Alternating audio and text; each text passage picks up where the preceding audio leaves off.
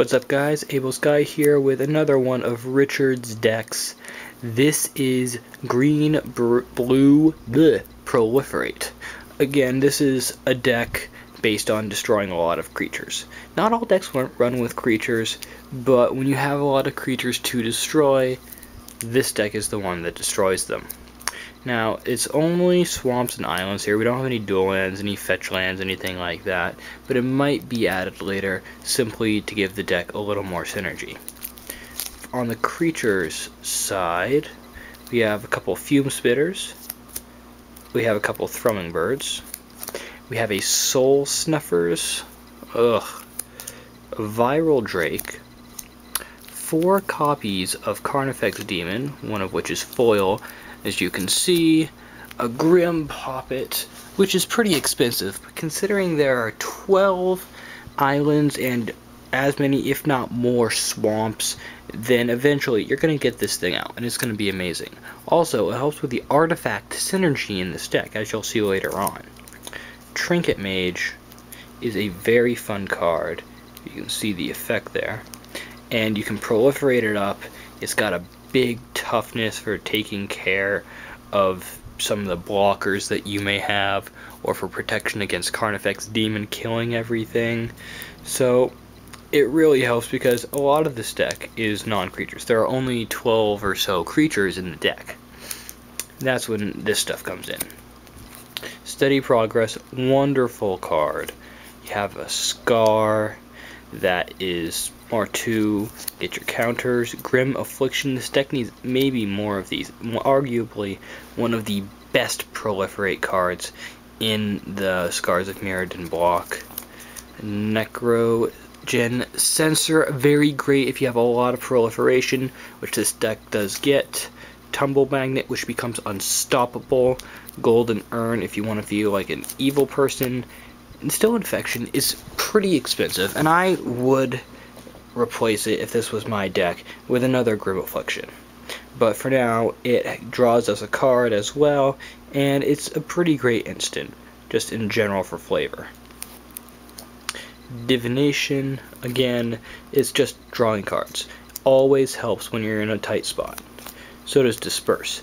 Gets rid of your pesky planeswalkers and enchantments, gets rid of your O-rings, although that really wouldn't help that much. Crap. Well, Unsummon's always fun.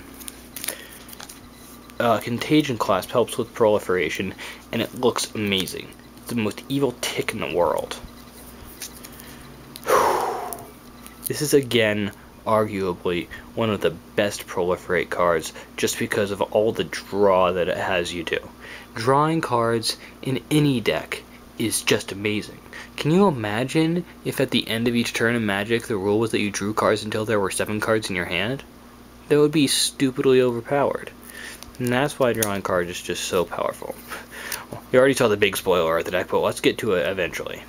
Trigon of Corruption, very fun. Gets counters on stuff. You proliferate them if you don't have Carnifex Demon, and you kill things. Chimeric Mass pretty much has protection from Carnifex Demon because it turns back into artifacts, and it's just big, and you can make it so much bigger with the proliferation and stuff like Contagion Engine. I love Contagion Engine. I hate playing against it. I love playing with it. Works great with a Gavany Township, works great with Mikaeus, works great with Infect, and there's only one Infect card in this deck, but even so, Infect is a very powerful mechanic, and everyone hates it. Everyone hates Infect. Get this through your skull. Inexorable.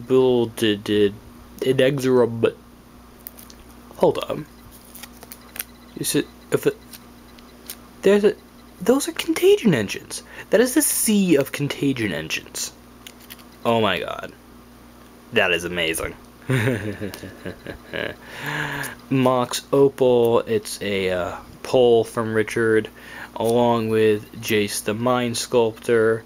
We're not going to buy either of these because they're very expensive, but Mox Opal works great to get you a little extra mana with your artifacts, and when you're proliferating several times per turn, There is no better card you can have than Jace the Mind Sculptor.